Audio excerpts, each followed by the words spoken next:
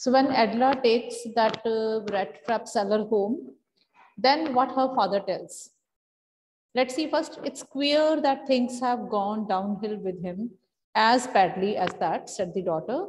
Last night, I did not think there was anything about him to show that he had once been an educated man. So Adela makes it very clear to her father that no doubt that this man, had to face many difficulties. But one thing is there that I was able to make out that there is nothing in this man which shows that he once had been an educated man. Okay, if somebody had been an educated person once, then his education doesn't disappear.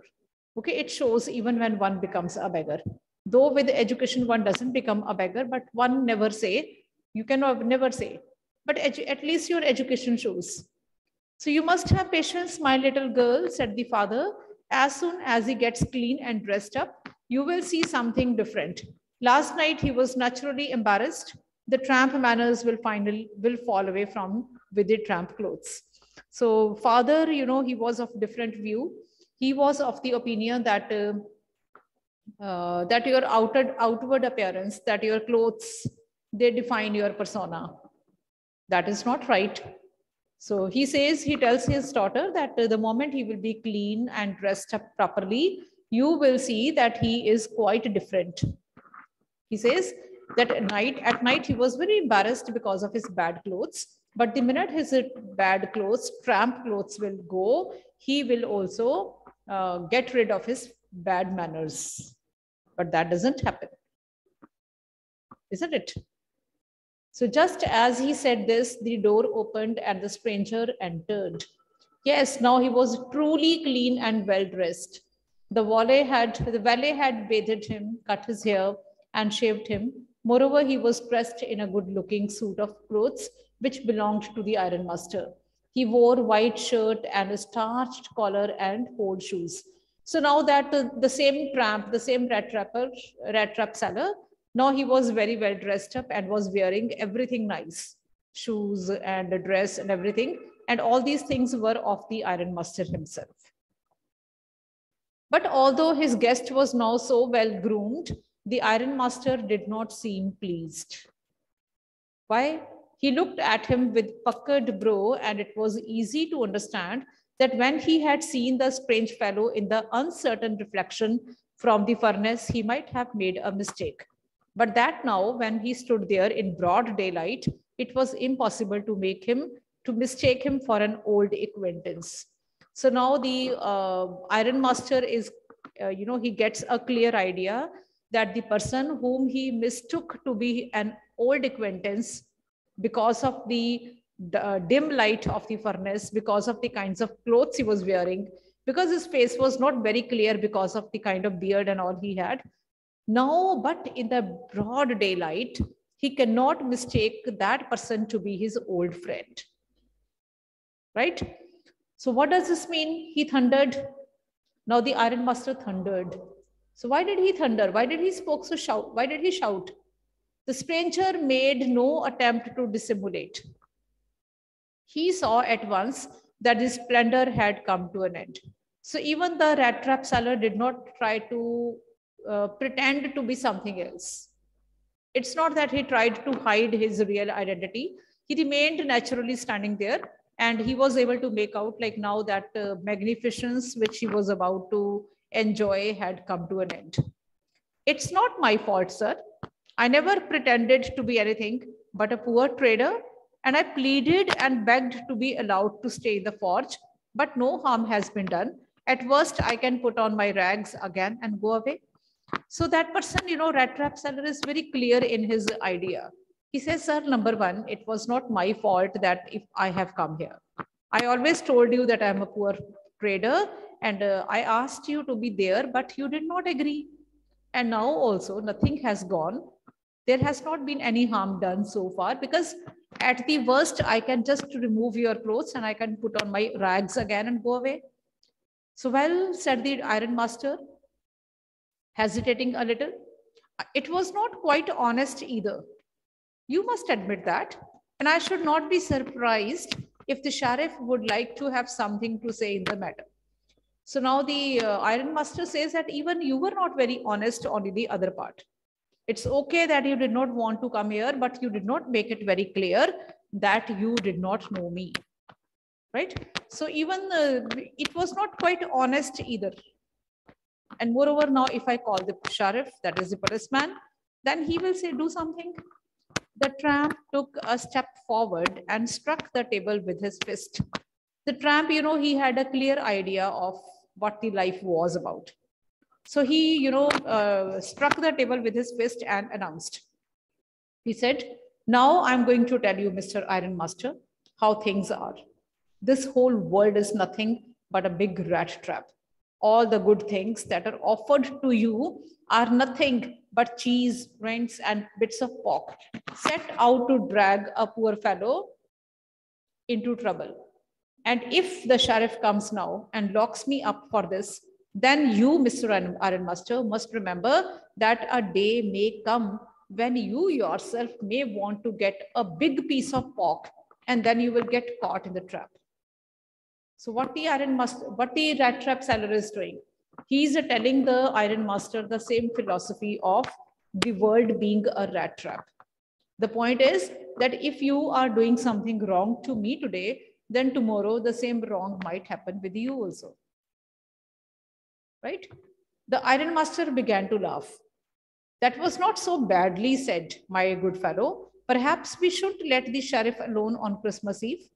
Perhaps we should let the sheriff alone on Christmas Eve, but now get out of here as fast as you can. So now the Iron Master understood. Maybe he might have been, touched by what he said. So he said, okay, let's not call the police, but at least now you leave this room house at the earliest.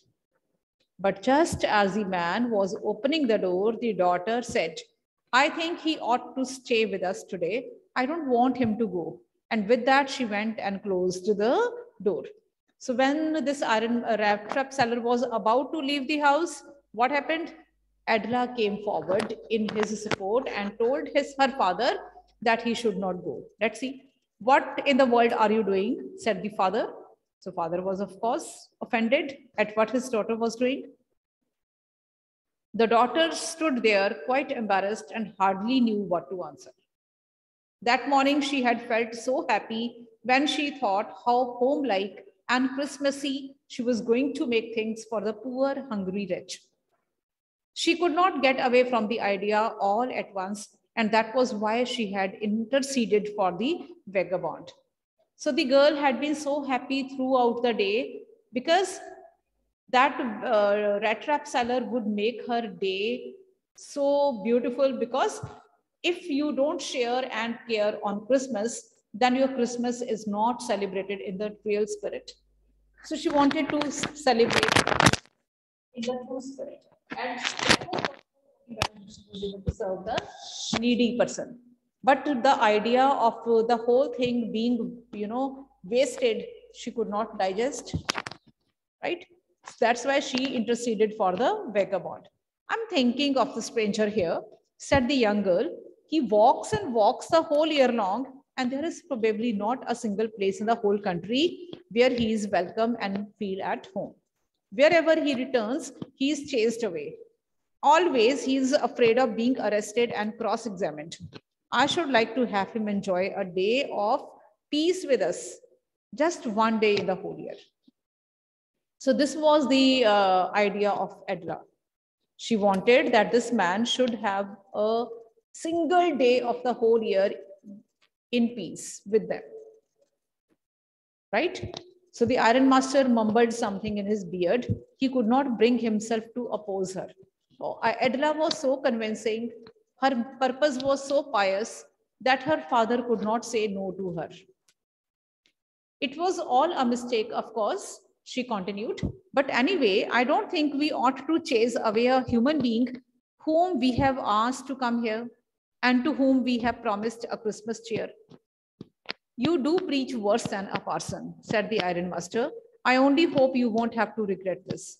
So father makes it very clear to the daughter that the only thing is that she should not regret this season. Okay. So what has Adela done, children? So far, Adela has confided in that rat trap seller, and she has tried to treat him with respect, right? And now the father's only concern is that they should not have to, they might not have to repent because of this mistake. But why do they think that they might have to repent? What is their worry? What is their worry right now? What is Iron Master's worry? If you know, you can raise hand. What is the Iron Master's worry?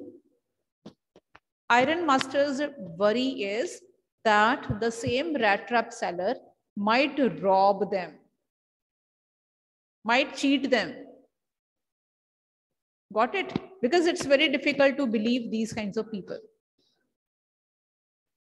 But Edla wants to do him a good. She wants to do a favor to him, because it is these people who have asked him to come to their house and they have promised him a Christmas cheer. So now they cannot take their words back. So the young girl took the stranger by the hand and led him up to the table. Now sit down and eat, she said, for she could see that the father had given in. The man with its rat traps said not a word. He only sat down and helped himself to the food. Time after time, he looked at the young girl who had interceded for him. Why had she done it? What could the crazy idea be? So the rat trap seller was actually very, excited. He was really keen to know, like, why had that girl helped him? He wanted to know, like, why had that girl interfered for him? So what might be the idea? So what's the answer, children? Why had this girl interfered? Why had this girl interceded for this young man? The only reason is that she was a very kind, philanthropic, and a generous girl. And she just wanted to celebrate her Christmas in the true Christmas spirit. And the truest Christmas spirit is when you are able to take care of the poor and needy and are able to share with him what you have. When you are able to make some person happy, that's the best of the way you can celebrate your Christmas. So her idea was nothing more than that, right? After that, Christmas Eve at Ramses passed just as it always had. The stranger did not cause any trouble because he did nothing but sleep. So the Christmas was over, and it was over in a very usual manner. The stranger, that is the rat trap seller, did not do anything. He didn't cause any problem to them because he did nothing except sleeping and eating. The whole forenoon he lay on the sofa in one of the guest rooms and slept at one stretch. At noon, they woke him up so that he could have his share of the good Christmas fare. But after that, he slept again. It seemed as though for many years, he had not been able to sleep as quietly, as safely as there at Ramses. So that man, he had good sleep. He could eat as much as he wanted. So it was for the first time that he had been able to sleep so well. In the evening, when the Christmas tree was lighted, they woke him up again and stood for a while in the drawing room, blinking as through the candlelight hurt him. But after that, he disappeared again. 2 hours later, he was aroused once more. He then had to go down into the dining room and eat the Christmas fish and porridge. So children, in the evening when he was asked to come to the drawing room to lit the Christmas tree and all. And afterwards, he again went to sleep. He again came up. He was again aroused at night to have dinner. And after dinner also, he might go to sleep. So as soon as they got up from the table, he went around to each one. He went around to each one present and said, thank you and good night. But when he came to the young girl, she gave him to understand that it was her father's intention that the suit which he wore was to be a Christmas present. He did not have to return it. So afterwards, when he had to say thank you to the girl also, the girl told him that he could keep that Christmas suit with him. Got it? So basically the girl is making him comfortable that in case he would want to leave, then he can leave. It was all his choice. But it's not that she was asking him to leave, but at least he could keep the suit with him. He did not have to return it. And if he wanted to spend next Christmas Eve in a place where he could rest in peace and be sure that no evil would befall him, he would be welcomed back again. And then Edla promised him that he would be given the same kind of peace and all if he would like to come back to their house in the next Christmas again. Got it? So the man with the rat traps did not answer anything to this. He only stared at the young girl in boundless amazement. So when somebody treats you with so much of respect, okay, and in return wants nothing, then one becomes speechless. So that very rat trap seller also kept on looking at her in boundless amazement. He was so happy that there can be somebody who's so good. When at about 10 o'clock, they drove back from the church, the young girl sat and hung her head, even more dejectedly than usual. At church, she had learned that one of the old crofters of the ironworks had been robbed by a man who went around selling rat traps. Okay, children. So next day in the morning, the girl with her father went to the church, and there she got a news that the crofter had been robbed by a rat trap seller of his 30 kroners. Got it?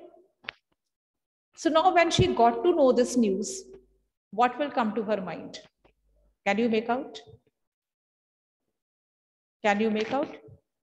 If she will come to know that the crofter had been robbed by a rat trap seller, what will come to her mind? The same thing, that even now, because they are out of their house and that rat trap seller is there at their house. So now the father as well as daughter might feel that now the rat trap seller will do away with the cash and all from their house, right? This is what they might think. Yes, that was a fine fellow you let into the house, said her father. I only wonder how many silver spoons are left in the cupboard by this time. So father's concern is very genuine, and he's now worried like maybe he might have spent with all the expensive and costly things from their house. The wagon had hardly stopped at the front steps when the ironmaster asked the valet whether the stranger was still there. So they reached their house very fast, and the moment they reached their house, they asked the attendant if the rat trap seller was still there.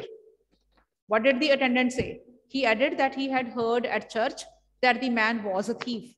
The valet answered that the fellow had gone and that he had not taken anything with him at all. On the contrary, he had left behind a little package which Miss Wilmanson was to be kind enough to accept as a Christmas present. So the attendant told the father that number one, that person has gone, but he has not taken away anything with him. But on the contrary, he has left behind a package for Edla. And he wants that Edla should accept that gift as a Christmas present. So that thief, the one who stole at Crofter's house, the same man, when he was treated nicely by Edla, he could not think about deceiving her. Rather, he gave her a gift. Let's see what is that. The young girl opened the package, which was so badly done up that the contents came into view at once. Right? So she opened the packet. She gave a little cry of joy. She found a small rat trap, and in it lay 3 wrinkled 10 kroner notes. So what did she find in the package? Number one, there was 1 rat trap. And secondly, there were 3 kroner notes, the same currency which he had taken from the crofter. So the money which he had taken from crofter, the money which he had robbed from the crofter, he gave as a gift to Adler. Let's see what she has written, what he wrote over there. In the rat trap lay a letter written in large jagged characters. Honored and noble Miss. So he addressed her as honored and noble Miss. He did not know her name. Since you have been so nice to me all day long, as if I was a captain. So you treated me like a captain. I want to be nice to you in return, as if I was a real captain. So you treated me like a captain, and I will also behave. Now I will also treat you as if I were a captain. So for I do not want you to be embarrassed at this Christmas season by a thief, but you can give back the money to the old man on the roadside. So he says, because I don't want that you should be ashamed of yourself for helping a person like me. So I want that you should return this currency to that old man, crofter, who lives on the roadside, who has the money pouch hanging on the window frame as a bait for the poor wanderers. So the one who has kept that pouch hanging at the window frame as if it were a bait for the poor wanderers. The rat trap is a Christmas present from a rat who would have been caught in this world's rat trap if he had not been raised to captain. So he says that I'm giving you this rat trap, and it is this rat trap, giving of the rat trap to you is an indication that this rat has got freedom from this rat trap because of yours being so nice. Because you treated me like a captain, and now I have been raised to the status of a captain, and I dare not think about stealing. So because in that way he got power to clear himself. So as a captain, I have the potential to clear myself of all the sins I have committed. Written with friendship and high regard, Captain Von Star. So he even signs himself as Captain Von Star, right? So that's how Adela, whose goodness, kindness, understanding made even a thief becomes a captain. Got it? Have you got it, children? Okay. So today you people go through the questions, and tomorrow we'll be tomorrow or day after tomorrow we'll be discussing its question answers, right? And next week on Monday there will be tests. You people have your test today on Tuesday, and on next Tuesday will be test of your complete this book. What we call it, Flamingo. Okay, there will be the test of the Flamingo, especially the chapters, the Rat Trap and Indigo. Only 2 chapters will be in the test next week. Got it? Okay.